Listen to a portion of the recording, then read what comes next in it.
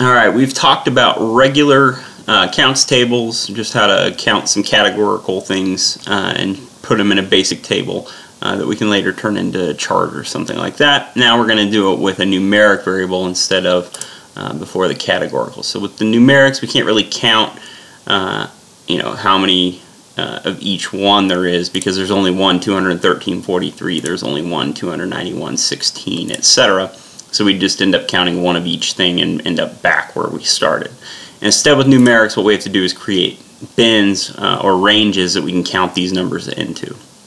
Alright, so to start, we got to figure out how big is the correct size for a bin. It's not really a given, and you have to kind of use your best judgment. And so to do that, we're going to sort by order size first, and we can see kind of how broad our bins need to be. So we need to go from $19.32 down to $495. So we have a little less than $500 worth of range total that we have to cover.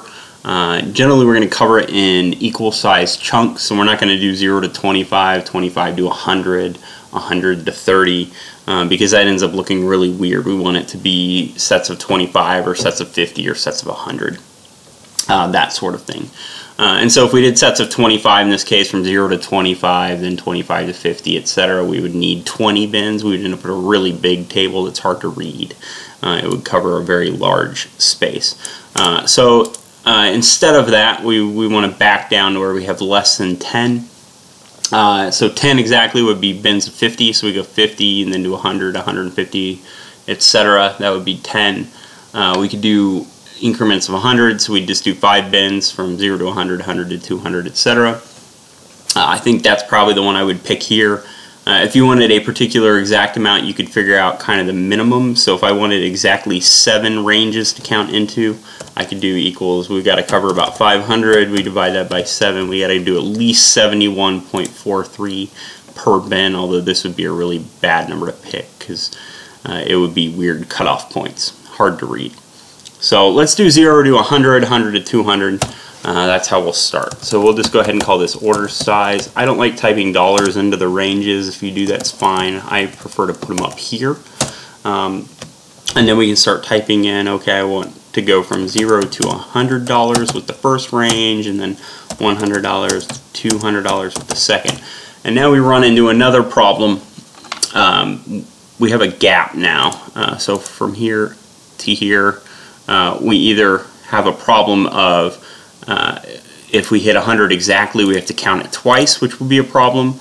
But if I fix that by doing this, okay, well then instead I'll make this 101 to 200. Well, now we have a problem of we're not counting all the possible outcomes, because, like, for instance right here I have $100.17 for an order that is not in this range or in this range.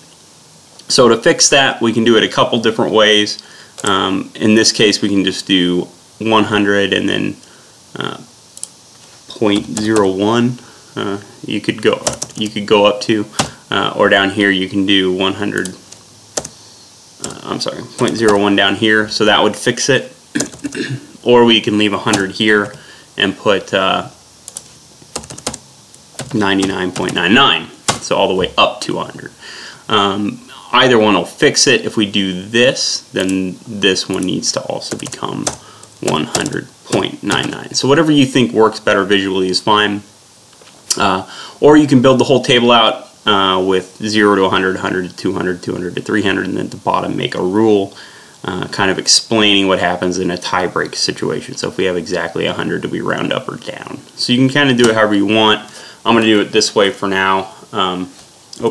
This needs to be 199.99. There we go.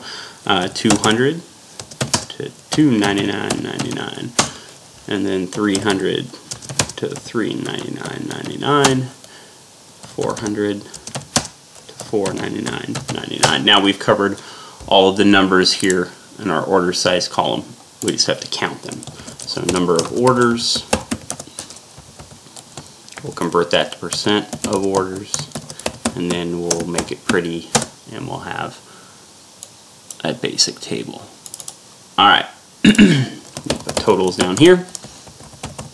So from 0 to 99.99 goes from here to here, which again is 17. So so you just count manually. We'll talk about automating here in a second. 16, 21,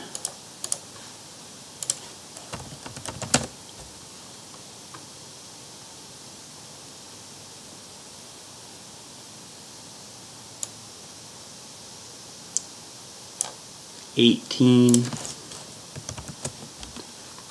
9, and we should have 81 things.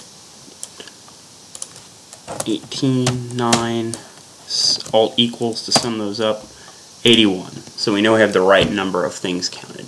Let's convert those to percents. Equals this over the total. We want to lock the total because when we drag it down we want to divide by 81 every time. Double click, drag this over, change to a percent, just like the last time we built one of these tables. Alright, and then we'll put borders. So that's what the table is going to end up looking like. If you don't like manually counting, I showed you a way on the categoricals how to do it with a COUNTIF statement. You can use a COUNTIF and set ranges like this. It's a lot more work. Once you get it down, it's not too bad. But if you're only counting 81 things, I would just go ahead and do it manually. It's probably just as fast.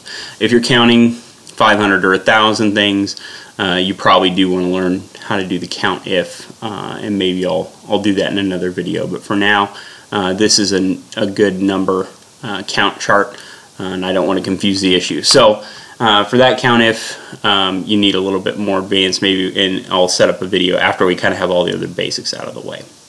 So anyway, set up bins to meet the rules, make sure all the bins are the same size, that they collect everything over here, they only count everything once, etc.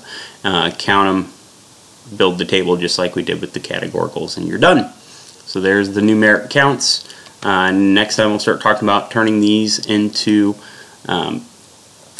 table or charts or graphs, and we can play with the graphs and things like that.